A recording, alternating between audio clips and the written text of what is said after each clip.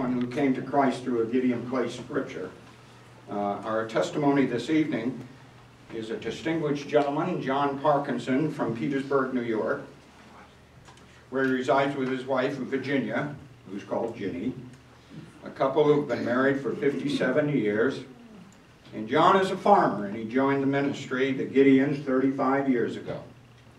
And to set the stage for his testimony, John served 8.5 years in the Marine Corps, participating in the Korean War, from September of 1950 until October of 1951. He was injured in battle. He received 2 Purple Hearts. Additionally, he was awarded the Bronze Star for Valor and the Silver Star. Would you please welcome John Parkinson as our testimony.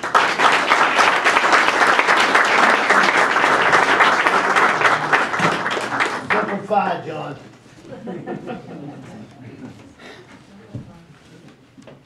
Thank you, Jim.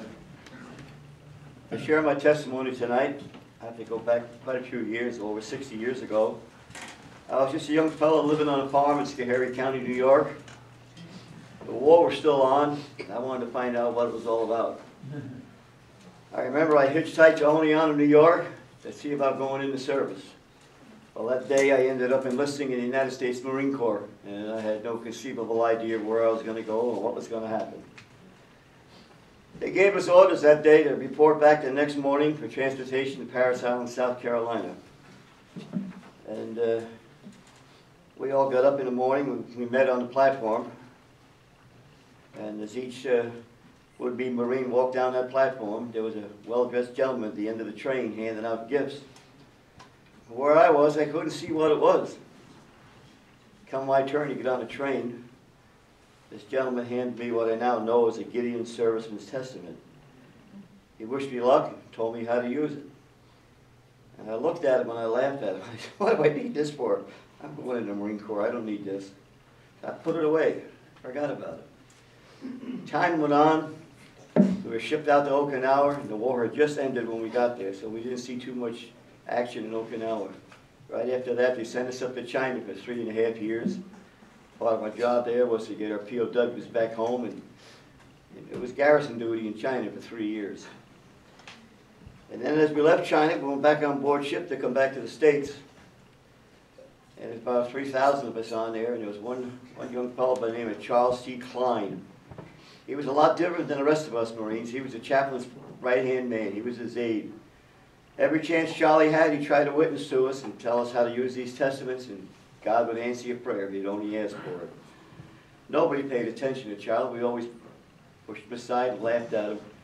Charlie never got mad. His last words always were, God loves you, and so do I. Charlie would disappear on that ship. As time went on, I came back to the States and went back to the farm. And I looked around and I said, gosh, there's nothing here. I've been gone for almost 4 years. I re-enlisted in the Corps again. And as time went by at different duty stations, I found myself on board ship in the Mediterranean Sea. And there was a lot of Marines on that ship, and Charlie Klein was on the same ship.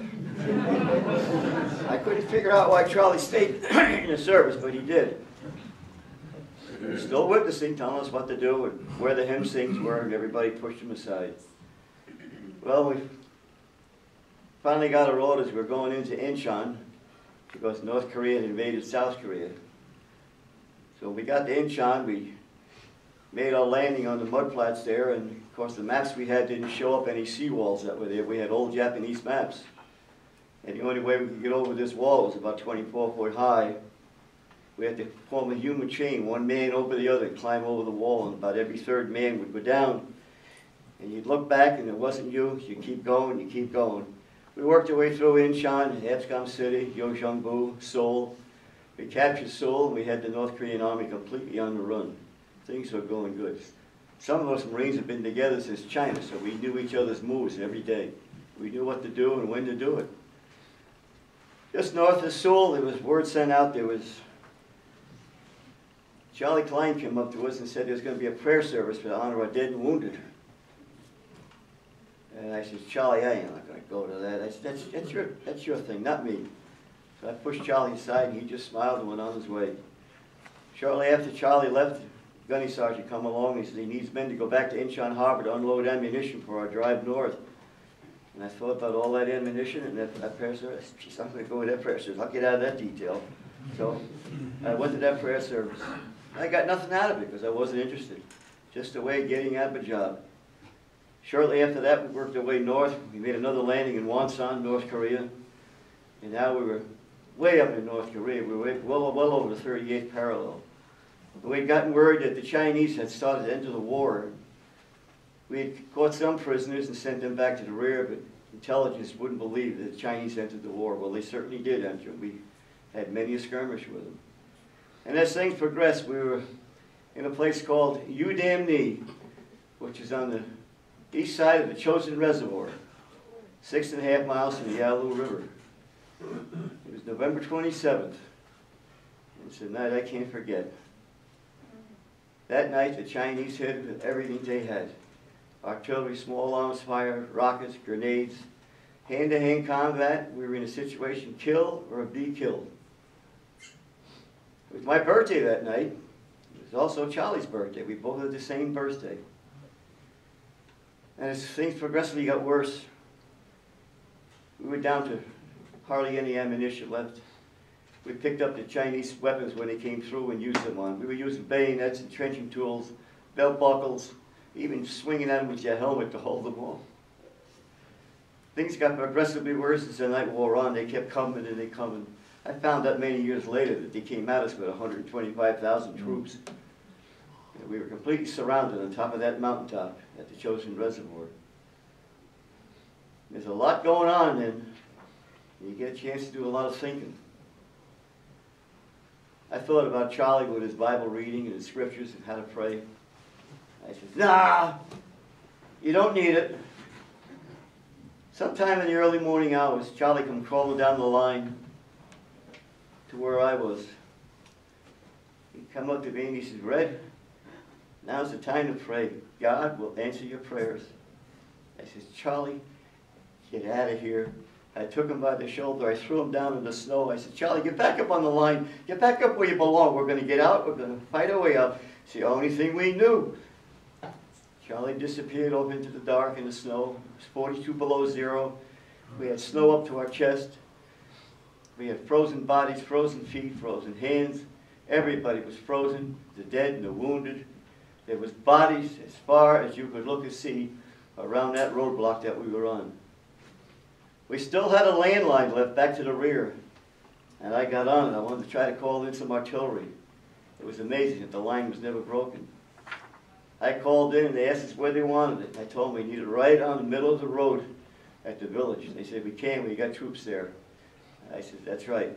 Send it in. We called artillery in on our own positions to hold the cheeks off. And the bodies were flying all over the place. Everybody was going down, getting wounded, killed. My squad leader, Bobby Devins, changed positions to help us get back to a secure place. He dropped us off into a ditch along the road. The water was up to our chest. We lay dead, 40 below zero in the water, holding off the last line of Chinese to come down. I got through a lot of thinking then. I thought about Charlie with his prayer, his answer. I kept saying, no, you don't need this, you don't. I kept hearing those words. I opened up my Testament, I looked at the 23rd Psalm, I didn't even know what it was. And I read the 4th verse that stayed with me. Yea, though I walk through the shadow of the valley of death, I'll fear no evil, for thou art with me. I kept hearing those words and I kept tearing them out of my ears. No, we don't need it, we don't need it. Then they hit us again. This time it was the end of the line. Dawn was just starting to come up. And I had my Testament. I opened it up. I read it. I started to pray. I didn't know how to pray. I didn't know where God was. If God was so great, why is this happening to us? I said, God, don't you let me die. Not here. No, I want to see the sun one more day. Don't let me die here, Lord. I stopped praying. And within seconds, I looked around. The enemy had pulled back. We were all alone on that valley floor. We went in there with 93 men. That morning, I had 6 men left. There was 3 of us and 3 badly wounded men. I prayed for one time in my life, and God answered in a mighty way. What we needed was air cover. We needed clear skies. And right after I prayed to God to let me have one more day, air cover came in, supplies came in, and we worked our way back. We took our wounded and our dead, we dragged them across this valley floor for over 4 hours. We tied in what was known as Fox Company up on Tacum Pass. They challenged us when we came up, but we finally got in there and tied in with them, only to find out that they had been surrounded for 2 weeks before we got there. As time went on, we worked our way back to the sea. We fought and walked 78 miles back to the harbor at Yudam-ni. Got back on board ship. The first thing I did, I looked up Chaplain John Craven. He was our battalion chaplain. I told Chaplain Craven how I prayed that night and how I opened up my testament. And I got the words of encouragement. It was through my Gideon Serviceman's testament and Chaplain John Craven that I accepted Christ as my personal Savior. And I have the same testament today, and the back page is signed. November 27th, 1950, Yudam-ni, North Korea. Sergeant John E. Parkinson. And I've had this testament ever since. As time went on, we went back into the career again. Worked our way up. I got wounded the second time. This time it was a ticket back home. Working with a tank platoon, and we came under fire, and the tank got hit. I went off the top of the turret, landed on the ground. I was bleeding. I didn't know where I was hit. I couldn't move. Finally, I crawled back up on the tank, and I directed some fire to where the enemy was. And then when it was all settled and done, I couldn't get off the tank. They had to take me down. Come to find out, I blew out my left knee and my right hip. I lost my face. I lost all my teeth. I spent a lot of time in hospitals, coming back home, and back to the farm, and boy, that farm looked great this time. We've been on it ever since, and Judy and I have been married 57 years. And I just thank the Lord for bringing me out of there. But I had this hang up when I come home. Why am I here? What can I do? Until I found out about a Gideon giving a testimony in church one day. I told my wife about it. I never shared with Jenny about what happened. That was something else. Of course, when you tell your wife something, she has to tell somebody else. She told one of her friends in the Bible study, and her husband happened to be Jim Black, one of our area Gideons. And Jim got me to share my testimony, and it's been going on since 1976. And I just know now why I was brought home.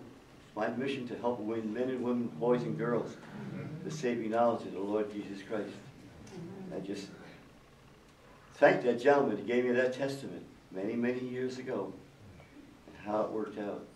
And in closing, a lot of people always ask me, whatever became of Charlie Klein? I pushed him aside that night in the snowbank. Never saw Charlie again until about 1987, 88. I was speaking at a pastor's banquet in Philadelphia, Pennsylvania. And as I got up to speak, this young gentleman in the back room stood up and hollered, "Hallelujah, we finally got him." I asked Charlie what had happened that night. He got confused when he left us in the snow. It was 40 below zero. He crawled into a culvert, only to find out he was going in the wrong directions. He was heading for the Chinese outpost. Charlie stayed in that culvert for 4 days and 4 nights until the enemy retreated. He followed our footsteps back all the way to Yudam Harbor. He was one of the last Marines to come out of the reservoir. Charlie's a 50-year member of the Marcus Hook Baptist Church, and until his time of death, he was still preaching and carrying on. And God bless Charlie. Thank you.